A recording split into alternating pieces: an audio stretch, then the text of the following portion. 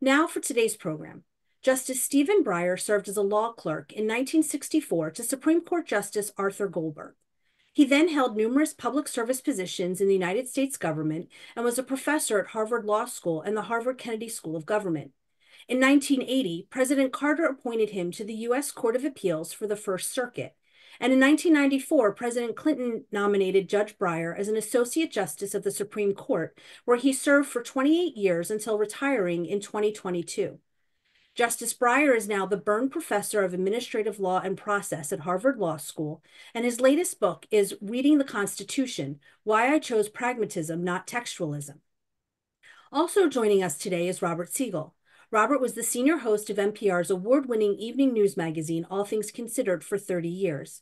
He was awarded the Edward Murrow Lifetime Achievement Award in Journalism and has been honored with 3 silver batons from Alfred I. DuPont Columbia University, as well as the American Bar Association's Silver Gavel Award. Robert is a special contributor to Moment Magazine and serves on the advisory board for Moment's Daniel Pearl Investigative Journalism Initiative. Please welcome Justice Stephen Breyer and Robert Siegel. Thank you. Justice Breyer, welcome. Thank you for joining us today. Thank you very much. And during this hour, I hope that we'll hear both about your ideas about the law and also about your life, perhaps. But I'd like to start with something which isn't your idea of how one should reason on the bench, and that is the ism that figures in the title of your book, or the first ism that figures in the title of your book, textualism. You are not a textualist, and your book is in many ways a rebuttal, a response to this idea. What is this idea? What does it mean to reason by text? Well, the idea basically is that we can interpret statutes and the Constitution best by simply looking at the words and asking, what would those words have meant to an ordinary person at the time that they were written? And go no further. If you're a more extreme textualist, you will say, and Scalia said, go no further. Mm-hmm. Do not look to some of the things that I would certainly look to, and I think many judges have. When you have a difficult phrase, who wrote it? Mm-hmm. What did they mean? What was the mischief they were after? What were they trying to do? And there are many ways of trying to find that out. Or you might look at consequences. If I decide this way, what will happen? Or the other way, what will happen? And I might want as well to look at values. This document, the Constitution, after all, contains values: democracy, mm-hmm. human rights, equality, separation of powers, rule of law, basic things that were put there in 1788, 89, and that were meant to stay there for a long time. So the opposite view is look at a lot of things. Mm-hmm. And, indeed, Chief Justice Marshall, I have it here, said when in, I think, I don't know, for pretty close to the time, the Constitution, in his words, he says, when the mind labors to discover the design of the legislature, after all, they passed these words into law in the statutes, it seizes everything from which aid can be derived. Mm-hmm. In other words, there are lots of things you look at. Now, textualism. Textualist wants to look really at just one. Looking there. There's a related approach to constitutional articles and amendments, originalism, which says, well, let's look at what the authors of that article or that amendment had in mind when they wrote that.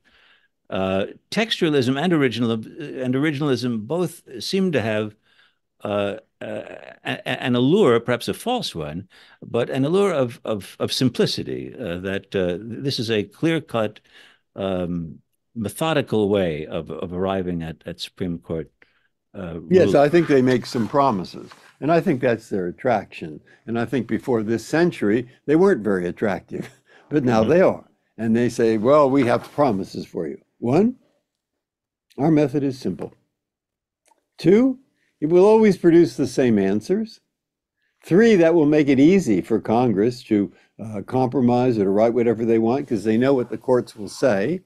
And four, it will prevent judges from substituting their own view of what's good from what the law requires, which is what we want in a democracy. Now, you hear those promises, and if you go no further, you think, well, this is great. And a lot of people do.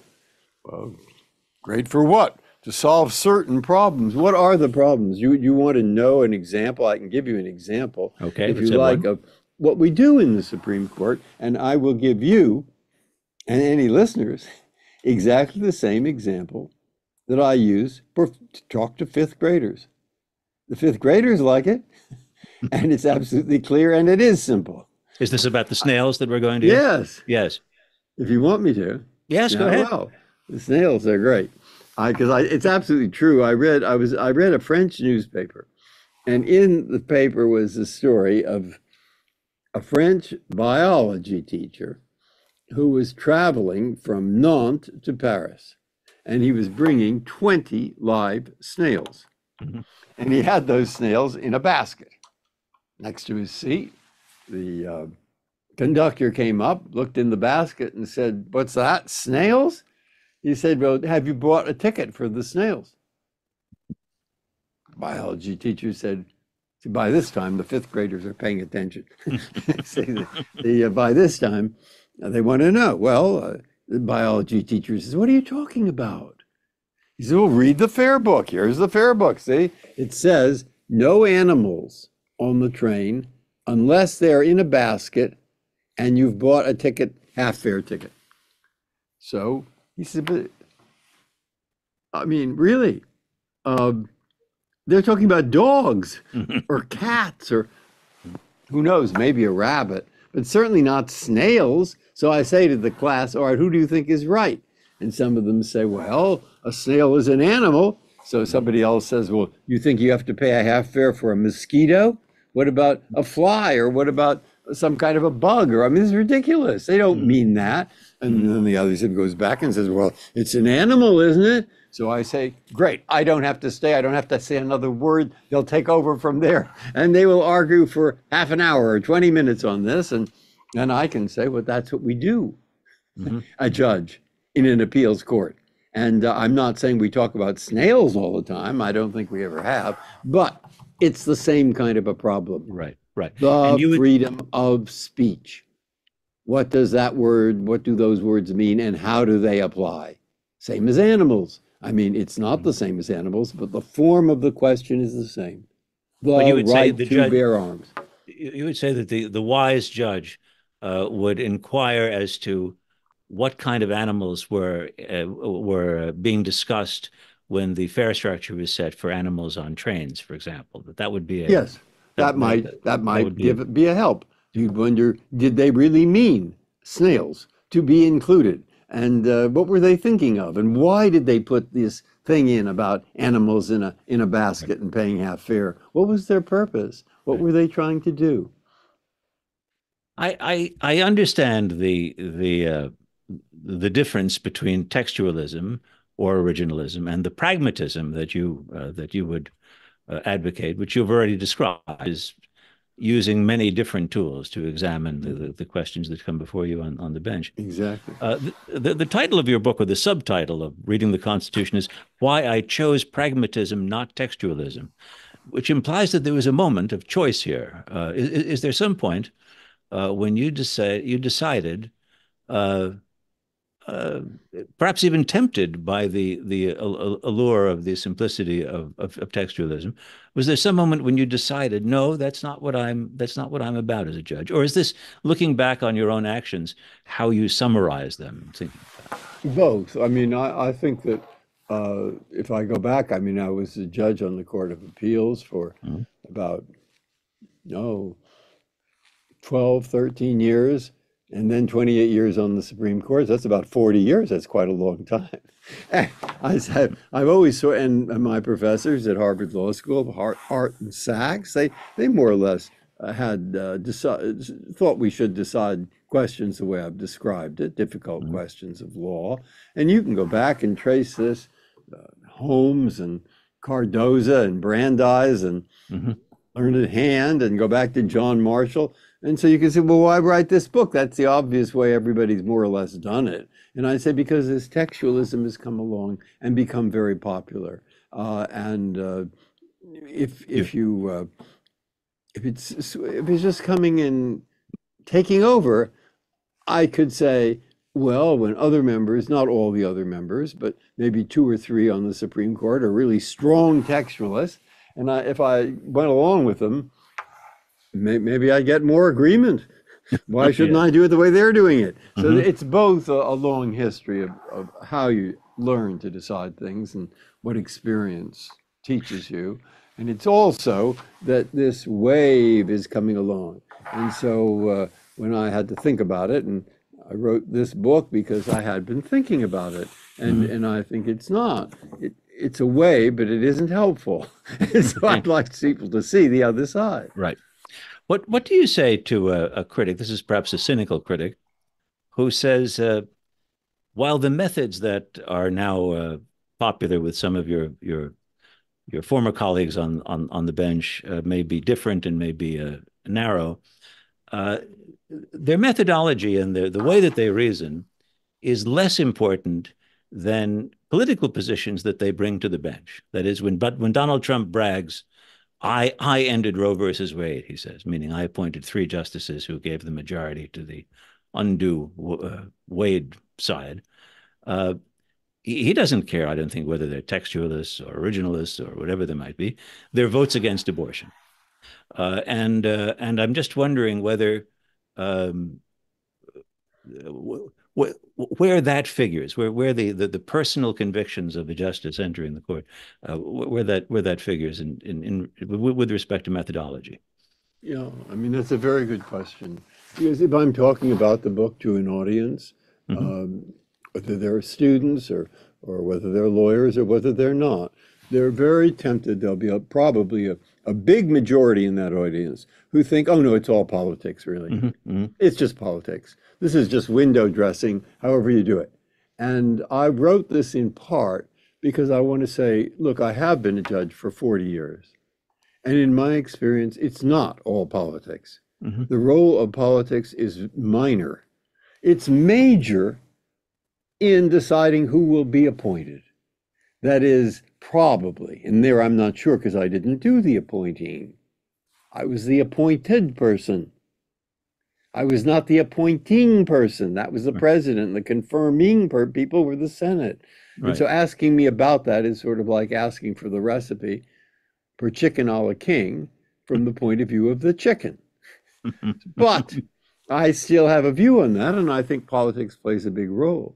The groups that are interested in politics have looked around. If they're interested in the judiciary, they will look around at judges all across the country and people in the legal field, and they will come up with a few that they think that one of those people, if appointed, will decide cases in ways that we think are the better politics, which we like politically. They're sometimes wrong on that. They're not always right about that at all, but they think that. All right. But the judge, when he's deciding the case, well, he thinks or she thinks that they're deciding it for reasons of law, on jurisprudential grounds, on the basis of approaches that don't have much to do with politics. And that, I think, is important, both to show that, because that's pretty much how the courts work. Pretty much is when you draw the curtain back and you see what's happening inside, and you see, now I see behind, where is the Wizard of Oz? Let's see what really goes on. What you see is nothing. Nothing is nothing that goes on that's really very different from what you read in the opinions, which become perfectly public. That I have a ways to go to convince people that's true, because there are a lot of things that are sort of like politics, but aren't politics, which are part of the judge's job. Well, also one thing that your book reminds us of is that there are relatively few Supreme Court rulings that make it to the front page or are discussed at great length in broadcasting, and those are not about hot button issues around which the country is divided. But certainly before the Dobbs decision, I think a lot of people could have picked the the votes as which way they were going to go, without any great familiarity with the methodology of those justices. So perhaps the political dimension is much stronger in what are very big political issues that happen to come before the court. Hardly don't know everybody. That's a good question too. But I'll say, even with Dobbs, I mean, I know Dobbs is the one. I dissented in Dobbs. I dissented in the gun case. So I didn't think they were right, but I more or less asked people in part. I haven't said they're right. I think they're wrong. Mm-hmm. But when you are trying to find out the other person's point of view, and when you would like to convince the other person, you first have to understand where they're coming from. And you have to take it on the merits and then say, on the merits, why do I think it's wrong? Yeah. That means, and that's what I certainly tell the fifth graders if I can get their attention back from the snails. I do. They'll say, well, but. This is a question. I'm not in the fifth grade. I'm old enough to remember. I want to tell them you have to. And Abraham Lincoln said that two things that I think John Stuart Mill started with this, that you better, and I know because I worked for Senator Ted Kennedy for quite a while, and what he would say, and this is what I want to tell at least the high school students, he'd say, you want to get something through and we're meeting some opposition and not everybody agrees with us and we have a point of view and we're trying to see how far we can get and so forth. The first thing to do is remember that credit is a weapon. So what you do is you find someone who really disagrees with you and is an intelligent person, and you can find them. And then you sit down and you talk about it and find out what their point of view is. Wait, don't talk too much. Listen to what they're saying. And if they talk long enough, lo and behold, they will say something you actually agree with. And when they say something you actually agree with, you say, what a good point you have. And then you try to work with that. And if you can get 30% of what you want, take it. Don't hold out for 100% of what you don't get. And all your followers say, oh, you're a big hero. Don't be a big hero. Get the 30%. And he'd say that quite a lot. And quite often I would hear him when we did get something and the press is there and they'd say, oh, Senator Kennedy, you did such a good job getting this bill through. And he'd say, don't thank me, thank Orrin Hatch, the Republican who came up with the idea that allowed us to get together. I said, remember that. He'd tell us, hey, if you're a success, even 30%, 20%, you get something there. There's plenty of credit to go around. And if you don't get anything, who wants the credit? You say, and that is a very, very good approach to keep that in mind when you are working with 3 or 4 or 5 or 6 or 7 or 8 or 9 or 800 people who don't think the way you do. First, listen to them. So get out there and start listening and start asking questions and discussing. And that's my point. Well, I'll ask you a question right now. It's a question about well, it goes back to something that bothered me about Roe versus Wade for a long time. I'm old enough to remember when the New York State legislature legalized abortion. And in fact, many years after that, I got to interview the assemblyman who really cast the deciding vote to put it over the top. He believed in legalizing abortion, but he was going to vote against it because he felt it would cost him his seat.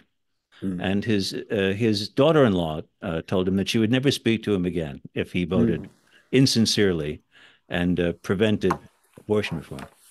And under that pressure, and he was a very interesting character. I think he was a war hero and a Democratic assemblyman. He cast a vote in favor of legalization, saying that it would probably cost him his career, and it did.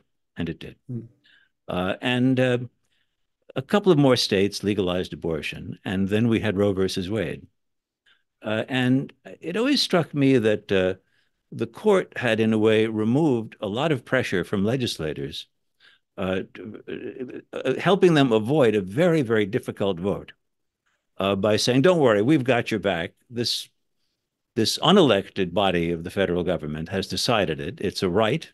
And therefore, you can go on having demonstrations or protests, but you don't have to ever take a vote on this again. I guess the only thing similar to that in recent years was same-sex marriage. But is there sometimes merit in letting an argument develop more in the country, or letting a side grow before the court steps in and lets people feel that they've been big brothered? Well, I don't know if you've read or not. Linda Greenhouse wrote a pretty, I thought, a good book on abortion and its history and the history of abolishing it or making it unlawful or making it lawful or whatever. Right. But she got Harry Blackman's papers from the Library of Congress, and it was pretty thorough. And I ended up thinking that maybe Harry Blackman was supposed to write an opinion which would have said that the reason that in the case Roe v. Wade, that the Texas law there was unconstitutional was because there was nothing in it that would allow an abortion when a woman needed an abortion to save her life. And if that had been the ground for the opinion, there would have been a better opinion in many people's. And most abortion laws in most states would have been struck down. Anyway. And then the people who were for who the right to life people would have had to get them passed. And maybe not many would have been passed. That would have been a whole different world. So I asked her once, would that have been would it have been better if they'd done that or not? I think she thinks not, but I'm not sure. You'd have to ask her. Yeah, and Ruth Ginsburg and various others had written, this is not such a great thing. But then they came along with a second case, Casey v. Polino, which I think is better reasoned in my opinion. And 50 years. There's a lot to be said for what you say, but you wouldn't say it about the desegregation. You wouldn't say it about Jim Crow, I don't think. Although I came close to saying that about Jim Crow. It was quite interesting. Well, I'd like to hear it because when I think of Brown v. Board of Ed, which was, I guess, probably the first Supreme Court ruling I'd heard of as a person, as a child, and is this great landmark moment in America. I tried to figure out what theory of reasoning would lead one to the unanimous opinion of the court in Brown versus Board of Ed. Equal protection of the law, that's what it says. And they knew perfectly well, people began to realize after World War II that in the South, Jim Crow meant no equal protection. Yeah. And so the reasoning was fairly simple. And what's a very interesting thing to do is once I read Thurgood Marshall's argument to the court, his oral argument, and it said very little about whether Jim Crow was constitutional or not. It more or less assumed that every judge thought that it was unconstitutional. So what did he talk about? He talked about whether people would follow it. He talked about whether they could get it enforced. And even when I was a law clerk in '64, it was not fully enforced. I mean, you can find problems today, but I mean, it was not fully enforced at all. And so when I talked about that, I've talked about it, I've written about it. Cooper versus Aaron. So the State Department once sent over a Russian Air Force general to the court, and they phoned up and somebody said, please be nice to him because he's turned all the missiles the other way. They're not pointed at the United States anymore. And so he was a nice guy. He said, what's your favorite case? I said, Cooper versus Aaron. Why? Because what happened, nobody helped the court try to enforce Brown. I can remember, and probably you can, impeach Earl Warren all over the South. In Pennsylvania as well. I saw it in rural Pennsylvania, by the way. Yeah, all right. So what happened in 1950? It was 1954, Brown. In 1955, what happened? Nothing. 1956, nothing. It wasn't until 1957 that a judge in Little Rock issued an order saying integrate Central High School. And when the time came in September of 1957 for those 9 black students, pretty brave, the Little Rock 9, to go out to Central High School, they went out. But it was surrounded by the White Citizens Council. And who were all supporting Governor Faubus. And they wouldn't let the children in the school. And there was a journalist from all over the world. I can remember that. And the picture of Elizabeth Eckford turned this way with the book in her hand, black girl. And behind her, Hazel Bryant, a white girl in the school whose face was contorted with rage at the thought of a black girl going into that white high school. All right, nightmare. But Hayes Brooks, who was the congressman from Little Rock, arranged a meeting between Governor Faubus and Eisenhower. Faubus went up to Newport, where he was, and told Eisenhower he'd integrate. He'd let them integrate the school. And he went out and told the press the opposite. The opposite. Eisenhower was pretty angry. So what should he do? What should he do? He asked Jimmy Burns, who'd been on the court, resigned during World War II to run our war effort at home, moderate, quote, governor of South Carolina, wasn't he? Yeah. Jimmy Burns said, if you send troops, he said to Eisenhower, you're going to have to start another reconstruction. You're going to have to occupy the South. Are you ready to do that? The best that'll happen is they'll close all the schools and nobody will get any education. Yeah. But Herbert Brownell, who was his wise counselor, said to Eisenhower, you've got to send troops. And that was when Eisenhower did send, I think, 1,000 troops of the 101st Airborne.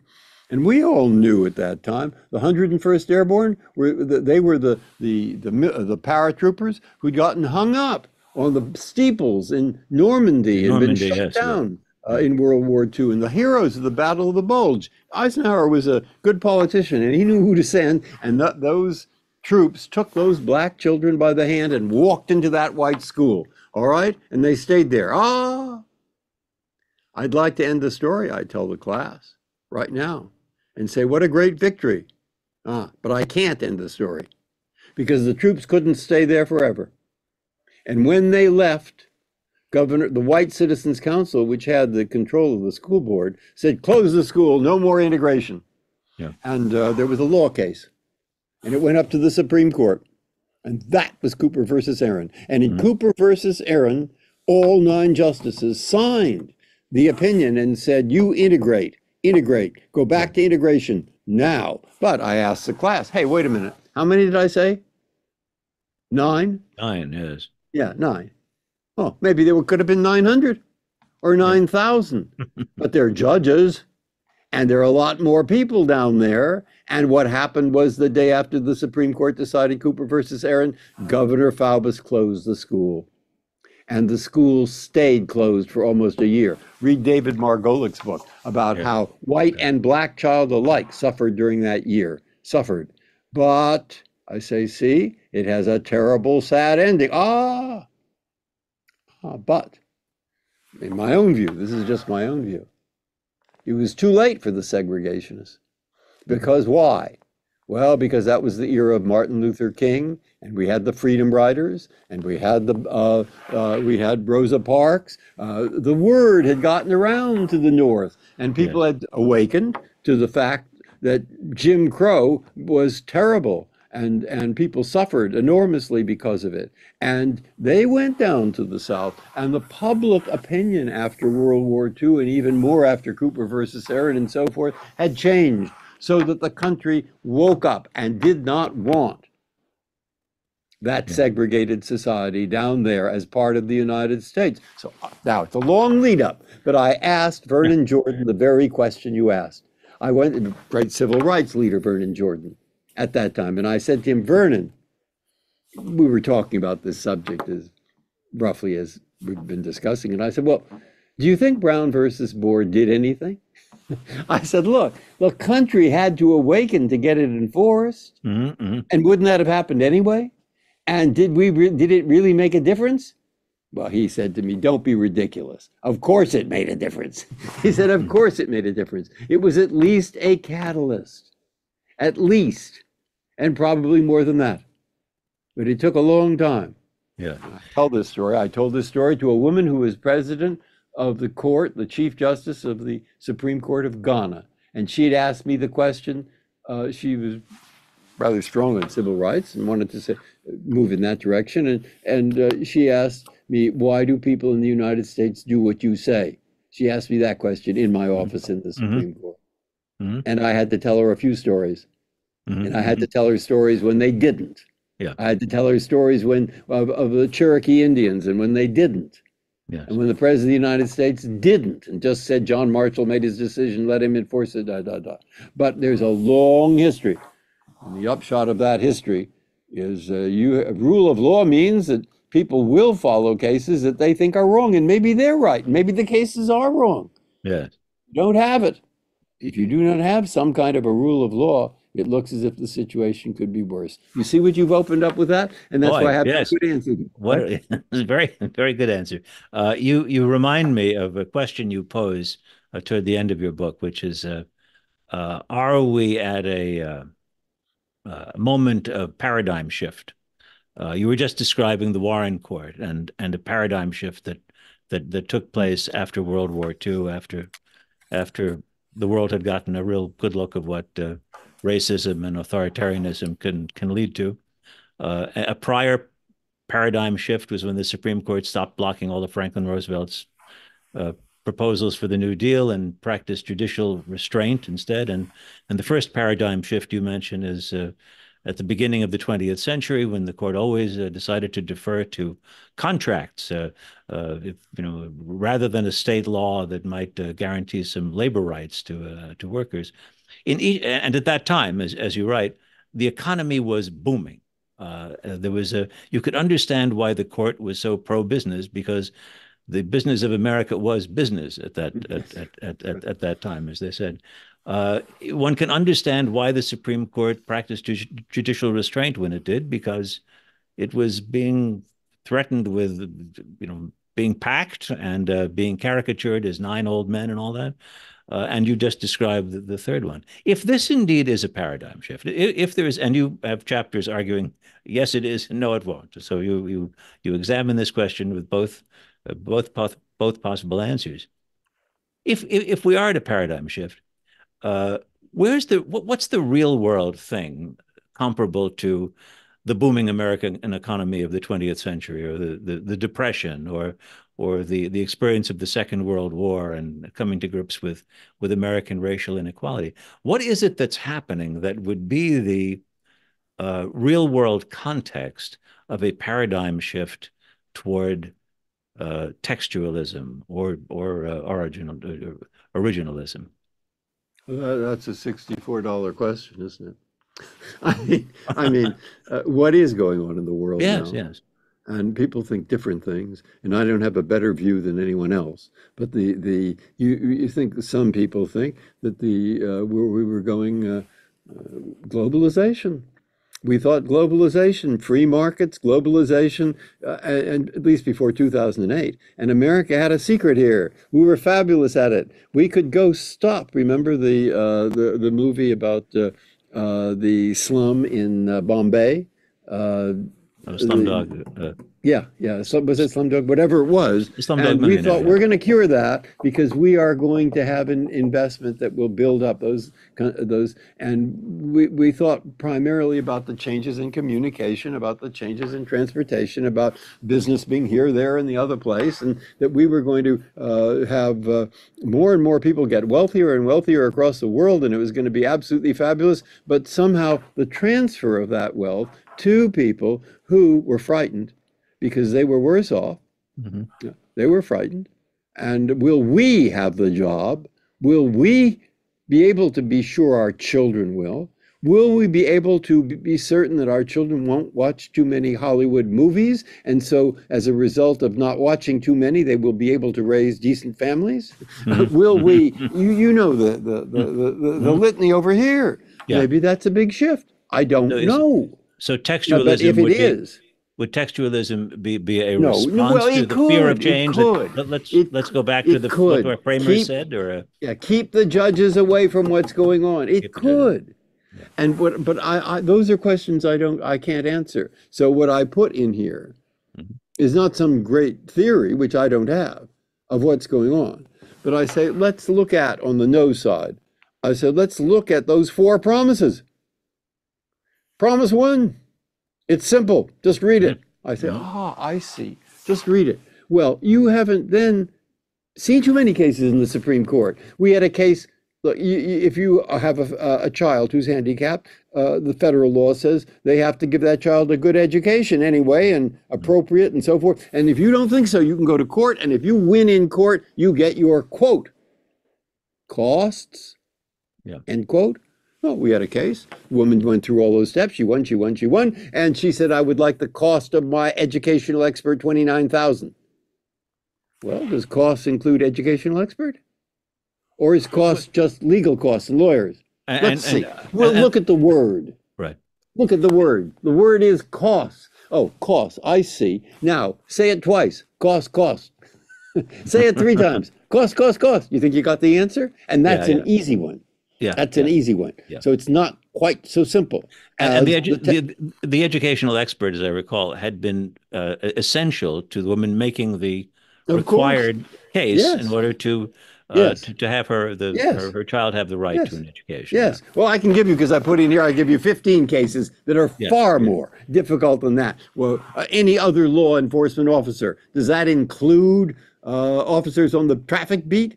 Or does it mean policemen, or does it mean customs? I say, well, let's say it 15 times and see if we get any closer. Of course we don't. And there's some other things that they put in there. They understand that, but it's not so simple. And let's look at the real thing that moved the people at the beginning of your questioning towards saying it's not so bad textualism. It will keep these judges under control. Yeah. I say it will. It will. It's going to keep them under control. I see. They won't be able to substitute what they think is good or bad for the law. Now, let's go back to Dobbs. I mean, I joined an opinion in Dobbs that had about 15 reasons why it was wrong. But let's take one of them.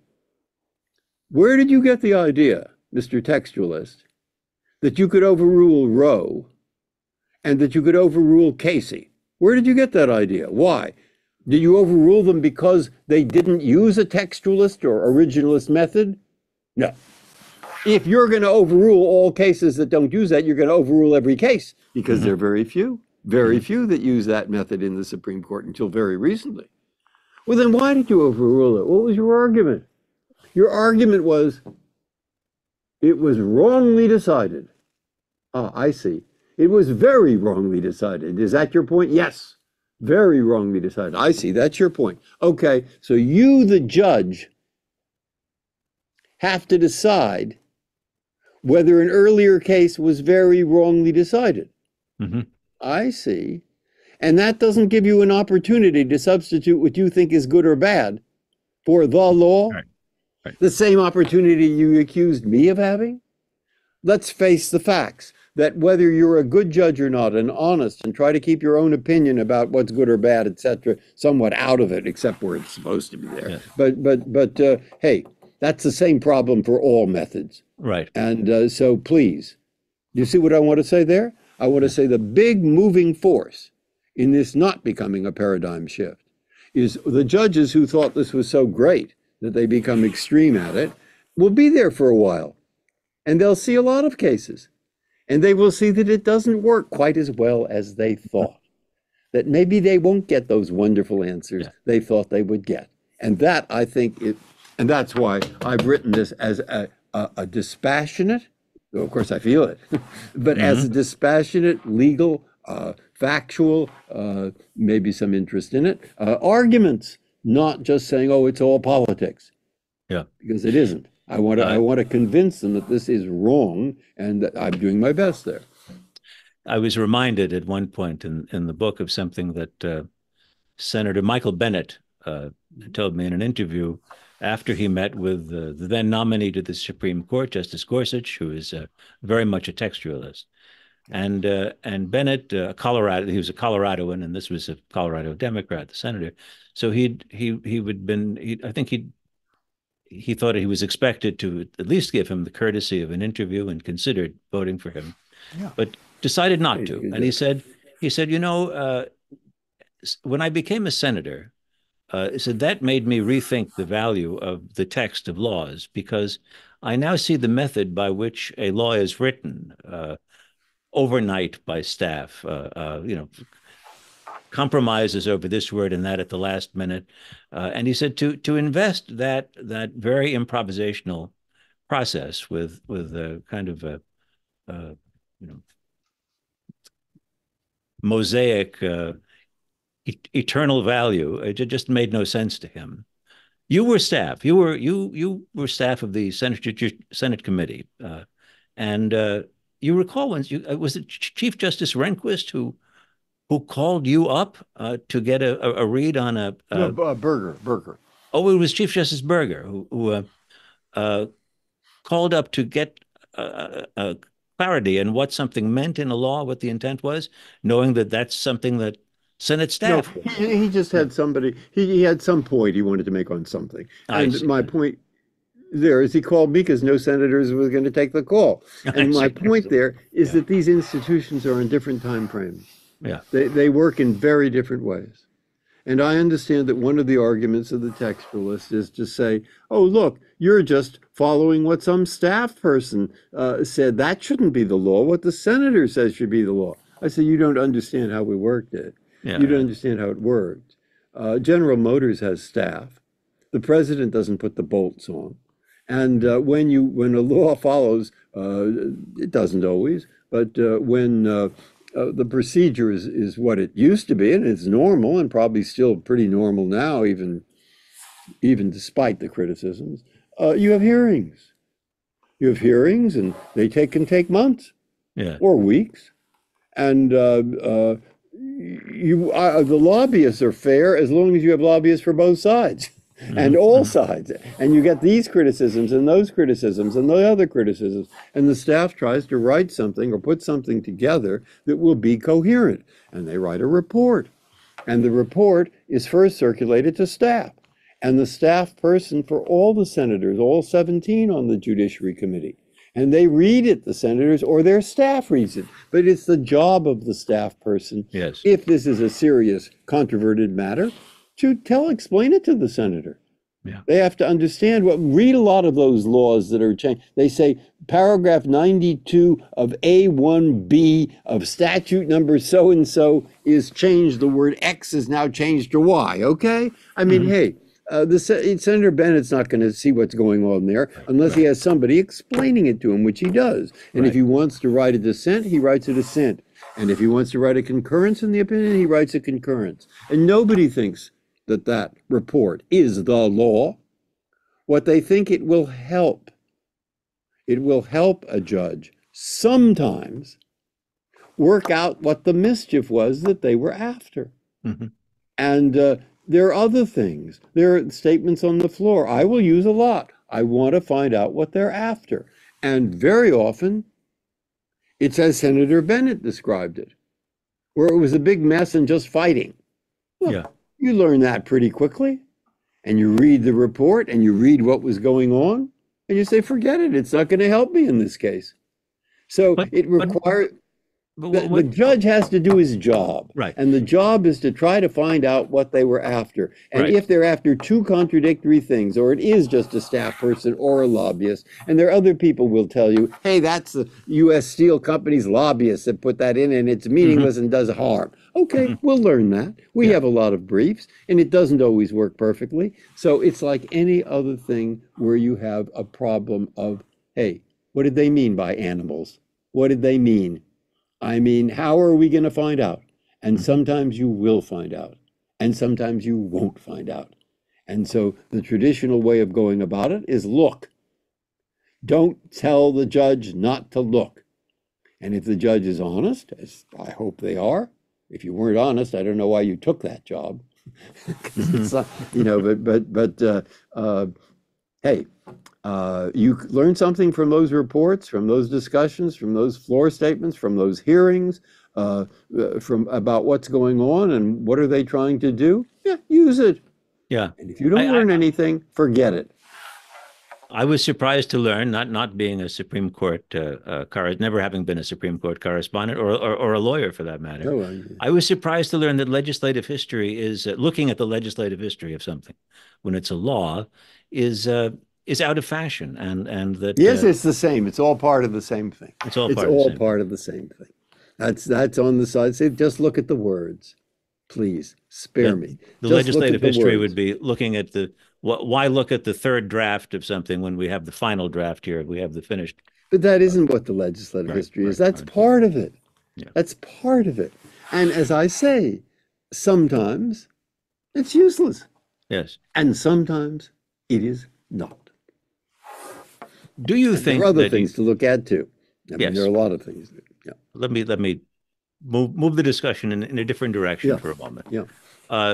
When you sat on the Supreme Court, did you have the greatest job that you could possibly ever have imagined having in your life, or is there something else that would have been even more wonderful? Was there some other ambition? Not for me. No. Not for me, but you have to like deciding. You have to like the law. You have to like the cases. You have to like deciding things. And I now think, going back to teaching, I mean, the professors have a good job. It's fun teaching students, and you have to really learn something. What you learn is mostly about the past, a lot of it. Mm-hmm. What did this case mean? What did that case mean? So forth. When you're a judge, you have to decide. You won't know as much as the scholars, etc., about the past, mm-hmm. but you will have to worry about how your decision is going to affect the present and possibly the future. Great concurring opinion by Justice Harlan in Poe v. Oman. And he says how you look to the values of the past, often here and in cases describing this, but you also are deciding if it's a case that's one of the 30% that are pretty visible and so important. How is it affecting us now? Yeah. What is going to happen in the future? What kind of channel are we opening up? Pretty abstract, pretty vague, but it's there. It's there, more than in other jobs. And I was also, because this is a common misconception, a president told me this. He said, he said, the applause dies away much faster than you think. Mm-hmm. And you're left with the job, so you better like it. And indeed, that is the value. I mean, what is it like in terms of, look, I'm there 2 or 3 years, group of young lawyers having some kind of reception. I go over to the reception. One comes, Justice Breyer, oh, I love your opinions. They're terrific. Would you assign my program? So of course. So, as he turns away, he turns to his friend with the program and says, that makes 4. Well, one more case I want to ask you about. You've mentioned it already, which was the Heller case of the D.C. law that banned unlicensed handguns in the home, and there was a 5-4 decision in which you signed on to the minority of the 4, which was really argued on originalist grounds on both sides. I think they were arguing about, and I remember reading the dissent by Stevens, I guess, which I thought was really quite brilliant, and how the phrases about the need for a militia and the right to bear arms were conjoined in the legal discourse of the time when the Second Amendment was drafted, and that this was not just a random pair of phrases. But in addition to signing on to the Stevens dissent, you also wrote your own dissent. And you say in the book, I'm not sure if this is in the dissent, but you say, as a hypothetical at least, even if you were convinced that the intent of the Second Amendment had been to protect people to arm themselves in their homes and protect themselves with firearms, even so, based on the consequences of the proliferation of handguns in the District of Columbia, you would have voted to support that law, conceding the fact that it was in direct violation in that case of what was intended by the Second Amendment. And I was I was unhappy with the result of the of Heller, but I wondered in that case, what if somebody said, well, when the freedom of the press was included in the First Amendment, I know the press was pretty raucous, and it wasn't exactly Pulitzer Prize winning stuff being written, and very partisan. So we can ignore whatever the intent was, because things are uncivil, and things in various kinds of media drive people to violence. Let's crack that down on things. Do we owe anything to the intent of the authors of these old parts of the Constitution. We do. What I'm trying to do in what you're thinking of is, suppose you as a reporter learn fact X, and you decide to print X, knowing that if you print X, 10,000 American soldiers will be killed the next day.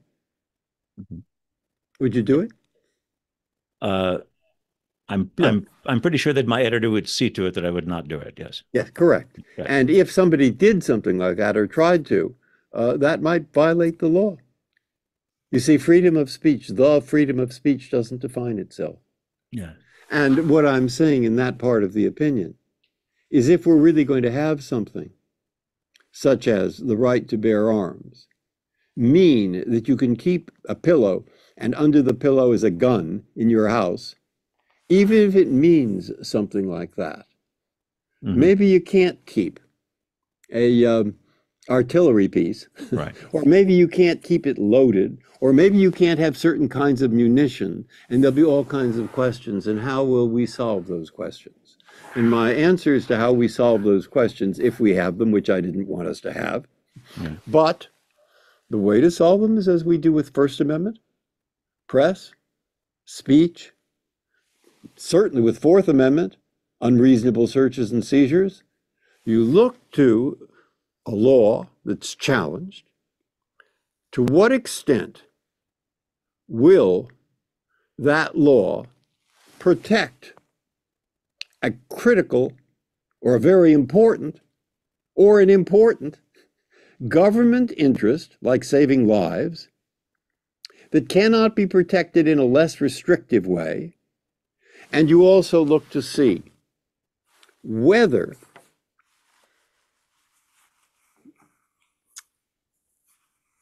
it impinges, to what extent does it interfere with your right to a free press or to free speech or to have something in your house. You see, you balance and weigh, and that happens all the time in other amendments. And I was saying that's what we'd have to use here. And I happen to have a piece of paper in front of me which told me exactly what the citation was, that at the time that the Constitution was passed in Massachusetts, where I am at this moment, you could keep a gun under your pillow, but it couldn't be loaded because the law said every evening all of the ammunition has to be in a central storage place outside your house, but somewhere downtown. I don't know the address. Okay? You see? So there are a lot of different laws, and you have to have a way of going about it.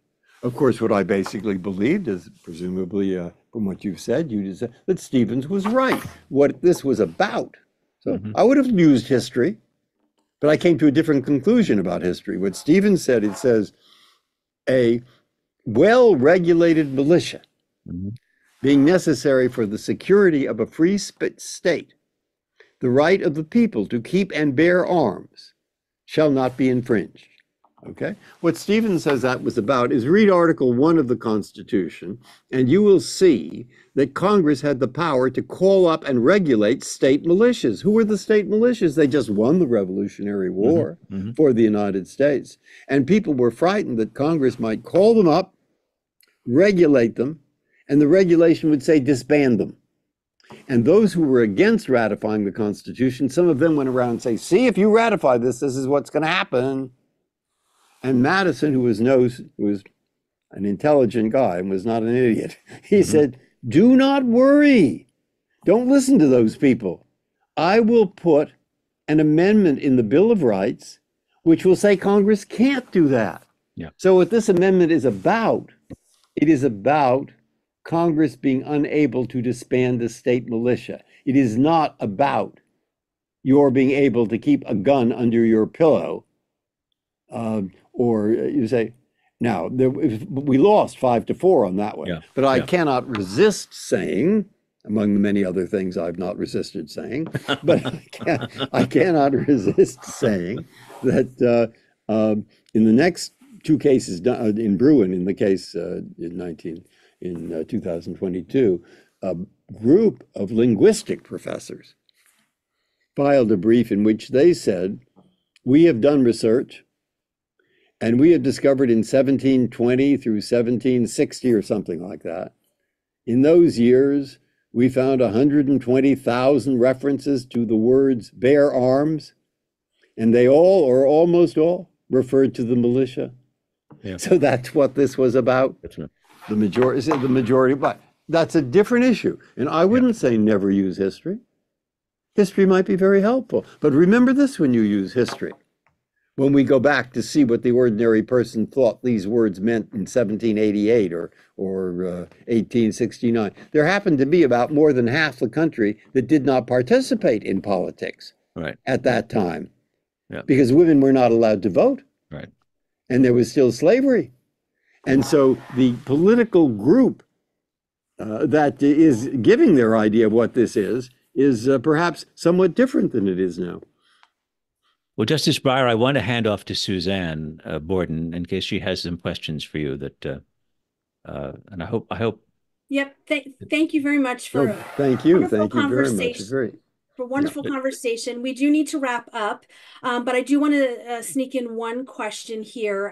We live in a all or nothing culture these days, and not so much of a 30% culture and compromise. How do we get people, particularly young people, to understand the importance of what you were talking about earlier, especially in their lifetime when they haven't really witnessed much compromise on the political stage?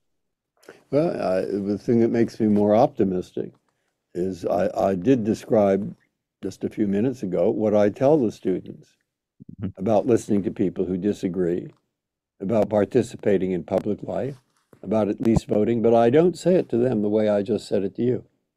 This is how I say it. I say, somebody will say, what do you think we should do? Just like you did. What do you think? What should we do? And the first thing I say is, why do you ask me? I say, it's not my world. It's your country. You're the ones who are going to have to figure this out. See, that they immediately get on my side, of course, when I say that, but I mean, yes. But then suddenly, when we're talking about what Senator Kennedy said and what John Stuart Mill said about listening to other people, about participation, I might add, it depends on the mood.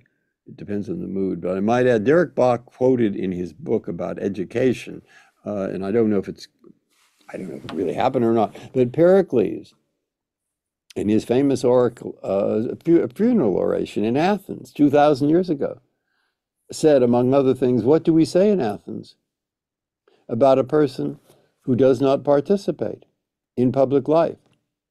We do not say he is a man who minds his own business. We say he is a man who has no business here. Now, the optimistic part, when I go into this speech, as you can see, I've said it before, but they get interested. I can see in the eyes of the students, at least I believe I can. I can see something that says, this is sort of interesting. I've been looking for what I can do. I've wondered about it. Maybe I can. And then if anything like that comes up in the conversation, I say, yes, you can. Yes, we can. We're not so bad in this country. A few people getting together and seeing if old people need something at the time of COVID. A few people getting together who don't even know each other and seeing if there's somebody over here who needs some help during an accident, when a bridge breaks or something happens. We're not so bad at that. And so look at that side of the American experience and look at the values that we put in this document which John Marshall said must last and see us through problems that we can now see dimly, if at all. You see? That's what he thinks. And those kids who I'm talking to, I think they think it. I think they will think it. It's a question of bringing it out, and they're the ones that have to bring it out, and you have to point that out to them. And when we do, as I think we do, not so bad. Great. Well, thank you, Justice Breyer. Thank you, Robert. Thank you. To remind everybody, Justice Breyer's book is called Reading the Constitution, Why I Chose Pragmatism, Not Textualism. I will be sending out a follow-up email that will include a link to the book. Please remember to go to momentmag.com where you can register for this week's program on Thursday, as well as our programs coming up. Again, thank you, everybody, for joining us, and we'll see everybody next time. Thank you. Thank you, Suzanne. And thank you, That was Stephen good. Breyer. That was great. Thank you, Bud. I enjoyed it. It was very nice to talk with you. I enjoyed it. Thank you.